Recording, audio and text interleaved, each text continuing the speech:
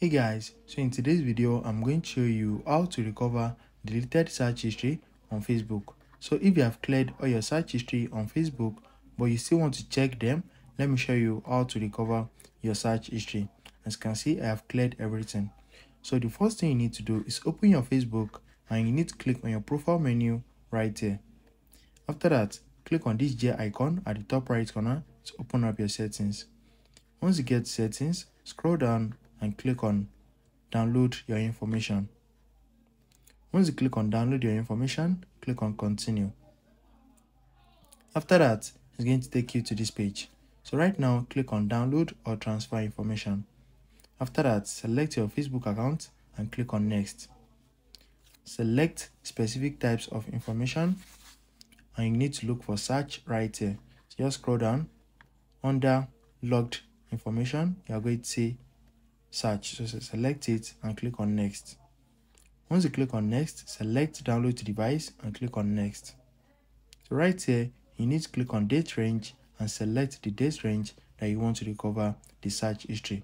This can be last week, last month, last 3 months, and after you select it, click on save. You can also create for custom range. Once you click on that, you need to click on create file. So it's going to take a few minutes for the file to be ready. It might take up to 30 minutes depending on the date range that you selected. So it's going to show in progress. Just come back to this place after some time and you're going to see available downloads. They're also going to send you an email to notify you once it is available. So now click on download and you need to enter your Facebook account password.